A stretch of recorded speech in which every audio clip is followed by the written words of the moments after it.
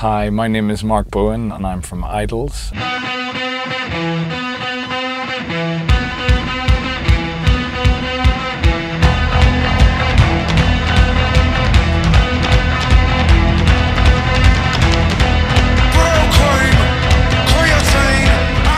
This is Joseph Talbot. He is a singer in IDLES. And I don't do anything with guitars. He doesn't. I don't think I'm supposed to be in this, mate. He probably won't understand anything we're about to talk about, but let's begin anyway. I've been using Hiwatts for well over a year now, maybe a year and a half. I recently bumped up to rig. I used to use the custom 50 and now I use 2 custom 100 amps. In part because we're playing bigger stages and we've been afforded the ability to get a lot louder.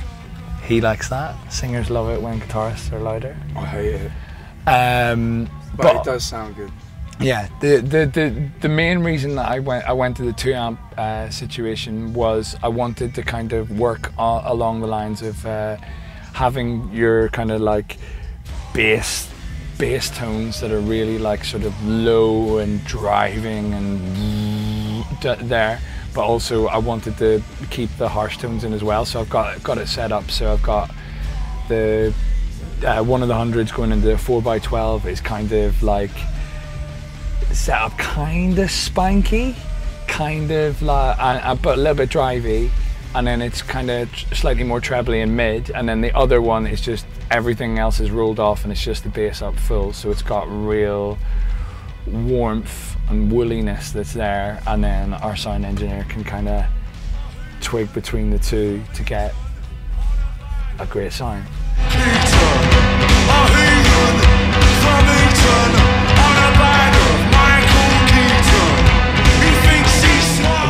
One of the things that really kind of piqued my interest in these hundreds is that the headroom is insane. Like you can get so much more out of. I use a lot of pedals. I use a lot of fuzzes. I use a lot of overdrives, and I use a lot of like very strange distortions and modulations.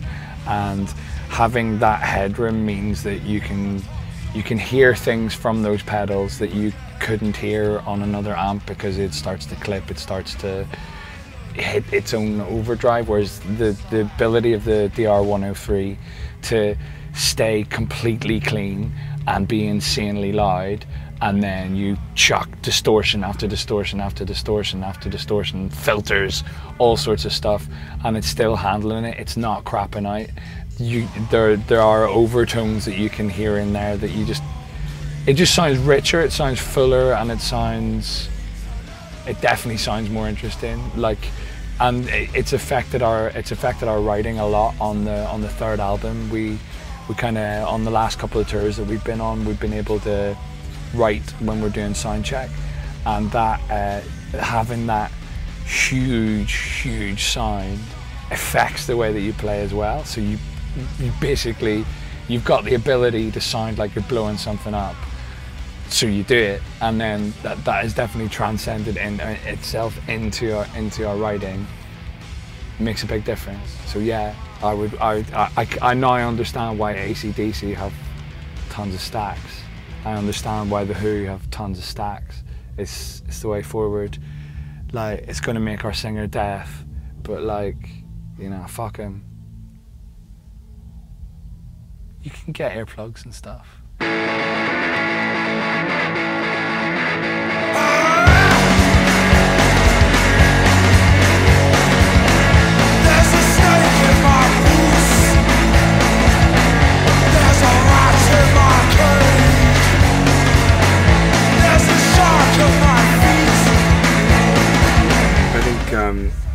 The breadth of the Hiwatt rig has also affected our writing because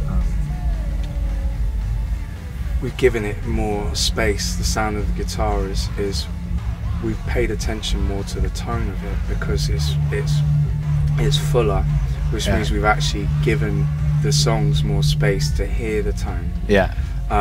Instead of drowning it out, and we've actually enjoyed. It's been more of a guitar-driven album more than the other two.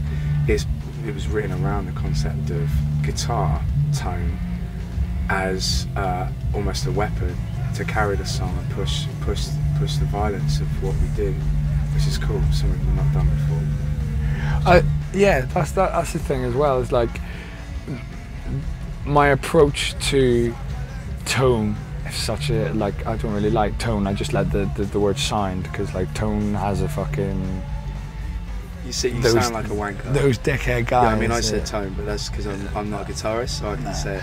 I like that. Most guitarists are wankers. But it's affected my sound. Like before, when we were writing stuff, because we only had like crap amps, everything's a lot more brittle and a lot icier and a lot horrible, waspy sounding. And the reason for that, I think, is because that's all you can get out of those, and we wanted to create a violent tone, and that's the only violent tone we could have gotten out of those amps. Whereas now, with the Hiwatts, there's this doom boom that you can create, like, and you can go into those lower octaves as well. Like before, I used to try like using a sub octave, and it just would sound like crap. Whereas with the Hiwatt, the sub octave has an effect. It sounds different from the bass. It's its own distinct thing, and I think that's just because of the ability of the amp to handle that. Yeah. 95% of guitarists are wankers. Absolutely. I thought about that. I was like, there's that 5% that I could get on with. I think like me and Albert Hammond Jr. would get on. I think we'd hang out, we'd talk about sandwiches and that, and it wouldn't be a guitar thing. Who else would you get on with? I'll tell you what, Oliver Southgate, Heavy Lungs, I really like him. Yeah, he's good. Guitarists that I already know. Who do I know? Who do you know? That I like. Who does Joe know? I think we're on a Black Eyes Coastal Fever. There's a band now. Yeah, and a nice bunch of lads. I endorse their music and their people. Yeah, they use good amps too. And their art. Who else? Is that Big Moon? Like behind this fence? I swear that's Big Moon now. Are they playing today? I imagine they are, yeah. I think they're after you guys, aren't they? There you go. Big Moon. Another good band. Another good band. Good band.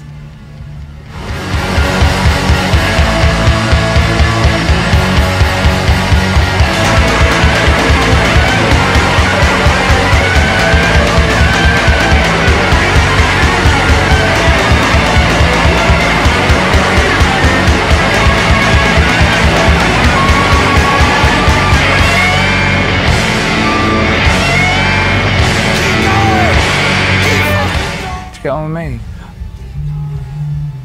No, we don't get on, do we? Oh really? Well, we get on better now that Hiwatt's in our lives.